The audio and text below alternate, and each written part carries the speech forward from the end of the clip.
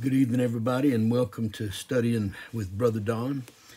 I'm Brother Don, and this is Bible Study Central. This is where it all happens. If there's anything that's going to happen with the Bible, it's here. Amen. A little humor there. Don't get too carried away with that. But this is Bible Study Central right here. So glad to have you with me this afternoon. I was going to talk about some news items from the past couple of weeks. But man, when I started going through my notes, if you've been keeping up with the news, there is just so much. And it's not just weather and natural disasters and things like that. It's political, and it's upheavals, it's riots, it's governments. I mean, just now, as I turned off the Wi-Fi on my iPad, I just got a news flash that said something about the Capitol in Tennessee. Something is going on at the Capitol in Tennessee, some kind of riot or protest or something. So after I finish this study, I'm going to have to check into that and see what's going on there. So I just decided not to bother with the news today. I know it's been a while since I've done that, and I'm just not going to bother with it because it's just such a mess right now. It's just an obvious sign of the times. And what I do want to do is Bible study, because the Word of God never changes, and the strength, the power, the glory of God is always the same. And we as His children, no matter what happens in this world, we have a firm foundation. We're like the guy in Matthew chapter 7 that built his house upon the rock, and when the storms and the rains came, that house stood strong. And we as children of God, that's where we are at. And it doesn't matter what happens in the news, what happens in this world. Even if the world implodes on itself, we have a firm foundation, and we have a home in heaven. Amen. Whoo, yes, sir. So we just go talk about some stuff right now. And this is a little bit off kilter, maybe, the way I'm going to present this, but this is, it's true, and it's exciting. When I was a kid growing up, like most everybody else, Superman was my hero. I mean, man, Superman could do it all. He could fly. He was the strongest man. He could pick up. He could stop anything.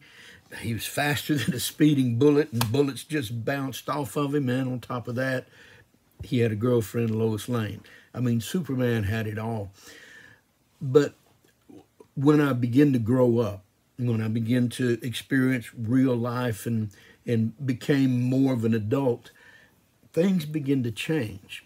And Batman became my favorite superhero. No longer was it Superman, now it's Batman. And there's one simple reason that Batman became my superhero after I grew up. I'll give you a minute. You figure it out yet? Batman didn't have any superhuman powers. Not like Superman, not like any of the other superheroes. Batman didn't have any superhuman powers. He did all of his stuff by his intelligence and by his ingenuity.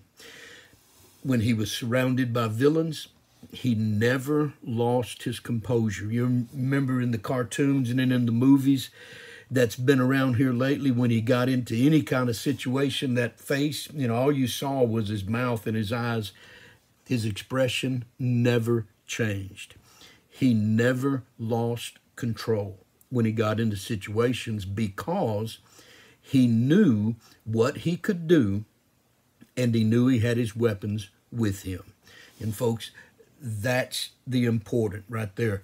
He knew what he could do, and he knew he had his weapons with him. No superhuman power, just a man who knew what he could do, and that he had his weapons with him. He never loses control. He never lets circumstances around him control him. And to me, that is what a Christian should be like. That's what a true child of God should be like. Circumstances should not control us. What we see with our physical eyes, what we experience in the world around us, those things should not control us. We have the abiding within us of the greatest power in the universe, the presence of God Almighty in the person of His Holy Spirit. And folks, even Superman can't beat God. God created Superman if Superman were real. Anything in this creation, God created it. So there's nothing, there's no trial, there's no tribulation, there's no demon from hell, nor Satan himself that we can face in this life that God can't handle or that He hasn't already dealt with in Jesus Christ on the cross. Amen? We've got it all. And like Batman, our greatest weapon is knowing who we are and what not we can do, but what God can do. And then we have the promise from Christ that He has given us peace to keep us secure and safe at all times and in all circumstances. Remember, I said that one of the things about Batman is that expression never changes. It don't matter what happens, that expression never changes. We as Christians, we should be the same way. No matter what circumstance we find ourselves in, we should never change. The peace of God should keep us. Jesus said in John chapter 14 and verse 27, He said, "Peace I leave with you, and my peace I give to you. Not as the world gives do I give. Do not let your heart be troubled, nor let it be fearful." You see, the word of Jesus to you and me today is don't be afraid and don't be troubled. Because the peace that He gives us, His abiding presence in us, is not like the things of the world. The world gives you happiness. The world gives you peace for a moment, and then it takes it away. The world gives you wealth. The world gives you anything that you think you need, and then it takes it away. It can be gone in a minute. But with the Lord Jesus Christ, His peace abides with us forever, and that's because His presence stays with us forever. The Lord never leaves us. Paul said something like this in Philippians chapter 4, beginning in verse 4. He said, "Rejoice in the Lord always, and again I will say rejoice. Let your gentleness be known to all men. The Lord is at hand. Be anxious for nothing, but in everything, by prayer and supplication, with thanksgiving, let your requests be made known to the Lord. And the peace of God, which surpasses all understanding, will guard your hearts and minds through Christ Jesus." He has given us a peace that will guard our hearts. It will guard our minds, so much so that sometime we will be in situations, we'll not lose our cool, we'll handle the problem, God will work and cause things to work out for our good according to His purpose, and people will look at us in amazement because no way on earth should we have survived that situation. No way on earth should we have come through that situation with the peace and with the presence of God, the joy of the Lord Jesus Christ that we should have. They'll just be amazed at what God has done through us. That is the power and the presence of God that Paul is writing to us about. That is the same promise and presence that carried Paul through his life. And back to my worldly example, Batman, he knew no matter how many villains faced him, he had all of his weapons, he had all of his abilities, all of his ingenuity, never lost his cool, he just faced it. Folks, that's the picture of a child of God, resting in the presence and the peace of Jesus Christ. When everyone else is in a panic, when everyone else is scared to death, not knowing what to do, the child of God should be rejoicing in his Lord and Savior and carrying everything to God in prayer. The thing that kept Paul stayed on Christ Jesus and not on his circumstances. The thing that gave Paul the confidence that he could be an overcomer like Jesus Christ promised was that he knew that Christ would honor his word. He knew that Jesus Christ would honor the promises that he has given us.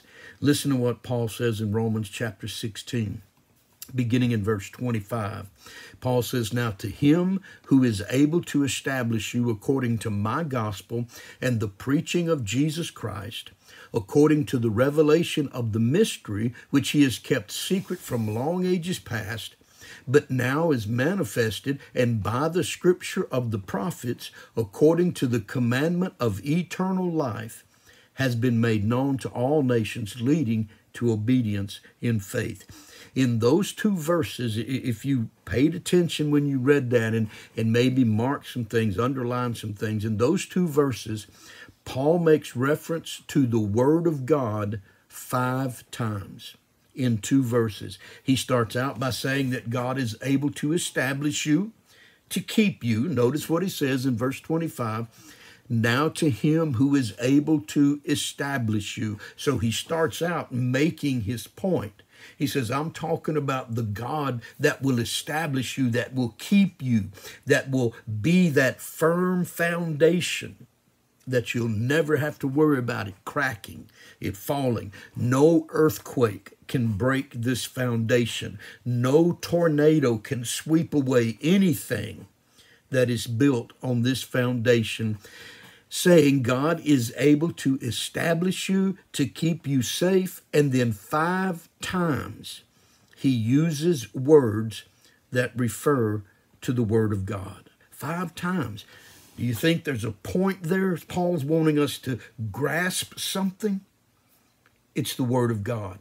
And Paul knew that God would keep his promise. Listen to what he says further about the promises of God, 2 Corinthians chapter 1, beginning in verse 20. And he says, "For as many as are the promises of God in him," Jesus Christ, "they are yes. Therefore also through him is our amen to the glory of God through us. Now he who establishes us with you in Christ and anointed us in God, who also sealed us and gave us the Spirit in our hearts as a pledge." What a promise. If he told me I could have Batman, Superman, and all the armies of the United States of America at my command, I would rather have, for as many as are the promises of God, in him they are yes. God will honor his word. God will keep his word. In Romans chapter 8, Paul says this as you begin in the lower verses there, beginning in about verse 30, 31 on down. It's the beautiful passage. What can separate us from the love of God? Can, depth or height or any created thing? And he says that if he gave his only begotten Son, how will he not with him give us all things? You see, because Paul knew Christ was able and would keep his word, Paul could say, I know.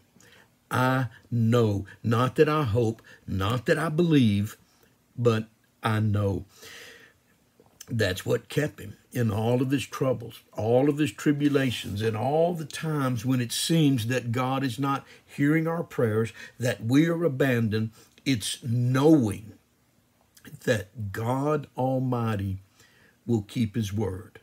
Every promise he has ever breathed, every promise he has ever written on the pages of sacred word, God will keep.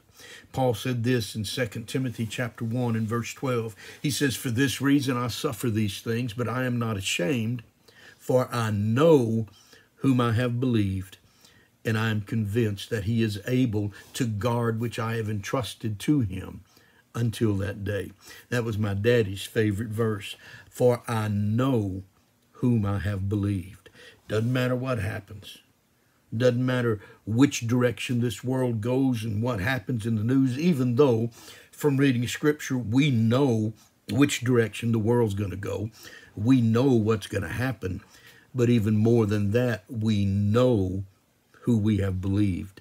And that's Jesus Christ in God's Word. Philippians chapter 1, verse 19 through 20, Paul says, "For I know that this will turn out for my deliverance through your prayers and the provision of the Spirit of Jesus Christ, according to my earnest expectation and hope, that I will not be put to shame in anything, but that with all boldness Christ will even now, as always, be exalted in my body, whether by life or by death." How did he start that out? He says, "For I know that this will turn out for my deliverance." And then he ended up by saying, whether by life or death, God will keep his promise. You remember Shadrach, Meshach, and Abednego?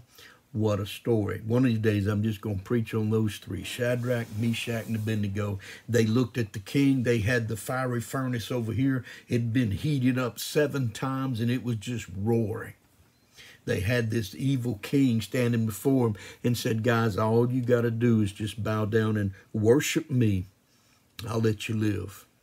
Shadrach, Meshach, and Abednego says, "King, we don't really need to answer you in this because there's not even a discussion here to be had. We will not bow to you, and our God will deliver us."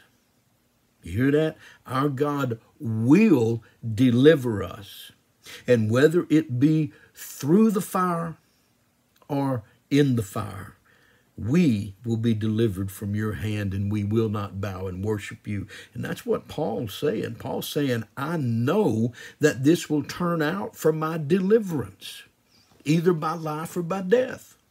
If I stay in this world, these things that I'm suffering, God's going to work through them. God's going to take care of all of it. And even if I die because of some of these circumstances or situations, all that is for me, it's gain. I go to heaven. I be with my Lord and Savior, Jesus Christ. For me to live is Christ. To die is gain. Paul said, I know that my Lord will honor his salvation. So his promises. So no matter what happens to us, no matter what we face, we have the peace of God abiding in us by the presence of the Holy Spirit through the Lord Jesus Christ. We have the assurance, we have the know-so that God will keep his promise, and that will be our firm foundation. But here's the deal. Like Batman and like Paul, we must be prepared. Number one, we must know that Christ is in us. We must know that Jesus Christ is indwelling us. In other words, we must know that we are saved. Are you born again? Have you submitted your life to Jesus Christ? Have you repented and said, Lord Jesus, I'm turning from the world and from the things of the world, and now I'm going to live for you and I'm going to serve you?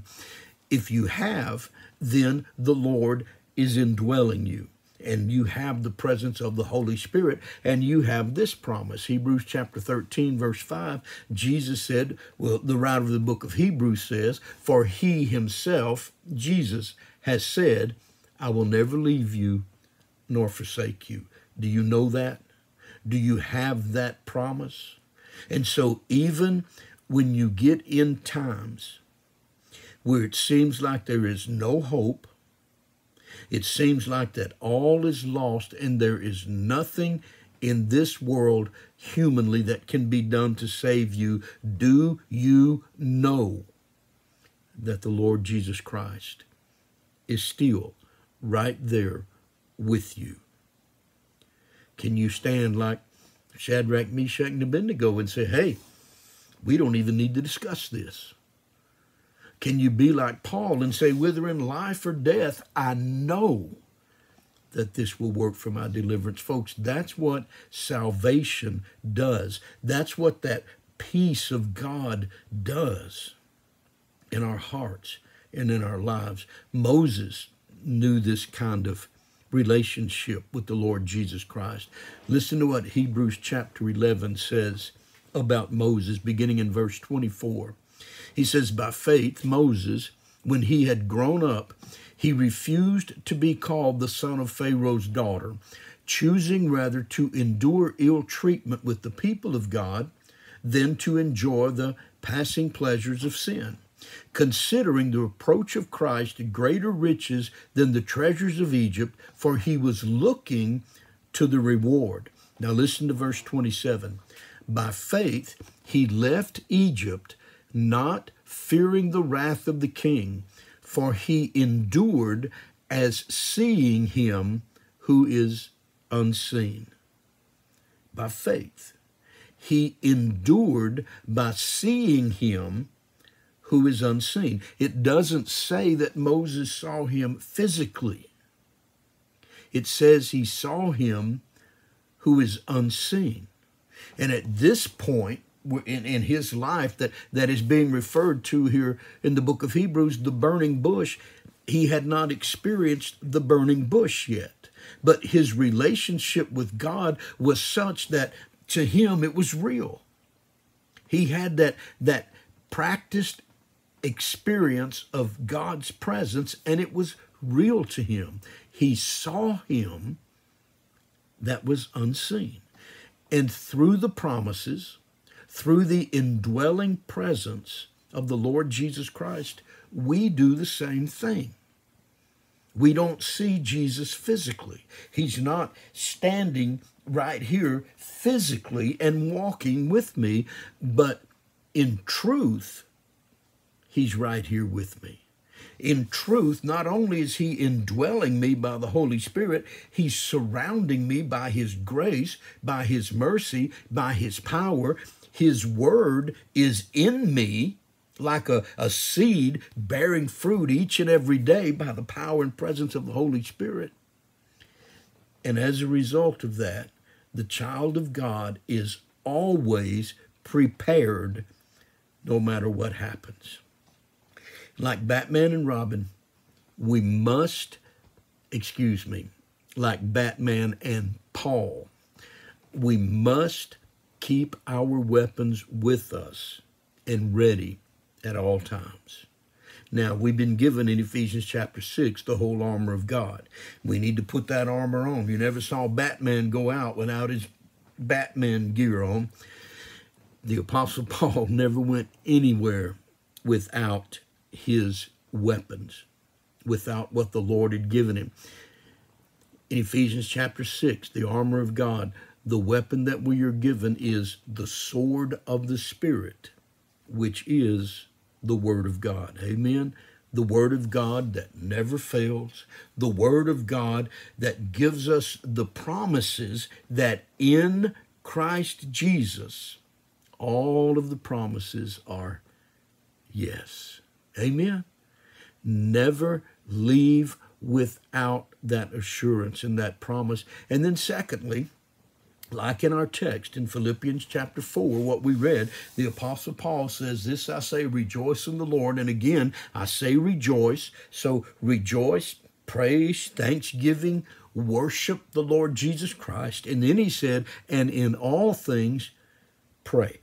So really, the Word of God, the sword of the Spirit, rejoicing, that's always in the presence of the Lord. The joy of the Lord is your strength. Joy and rejoice, they come from the same word. So that presence gives us that joy that we can rejoice in all things.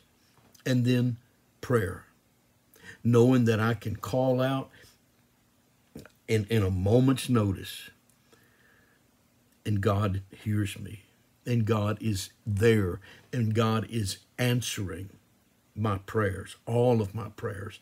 God will honor his word. But we have to be prepared, and we have to have our weapons with us and ready at all times. So what do you know this morning? What is your foundation of your life today? Is it a big bank account? Is it that you've got a big house and maybe it's you're young and healthy and I've got my whole... Folks, those foundations can be taken away in a moment.